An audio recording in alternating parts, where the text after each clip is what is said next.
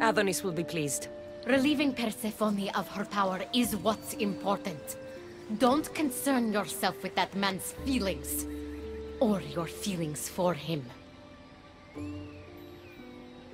Adonis is a friend. Nothing more. Make sure it stays that way. What's it to you? Divine love affairs never end well for the humans involved. Stay out of them.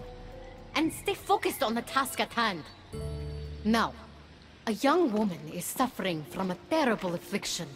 She's agreed to help the rebellion if we provide a cure.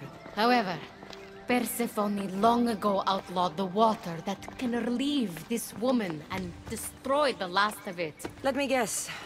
Or so she thought. There are rumors that someone hid a final vial of it in a cave off of Hypnosis Path. Retrieve it and bring it to her. Why would Persephone outlaw this water? Her need for control has grown beyond understanding. What matters is that the humans of Elysium get the help they desire. What is this woman's sickness? The worst affliction that could befall a human in Elysium. A broken heart for eternity. She's lovesick. You know nothing of grief after death. It haunts humans with an intensity unparalleled on Earth. I'll return when I've delivered the water. Remember, it's forbidden.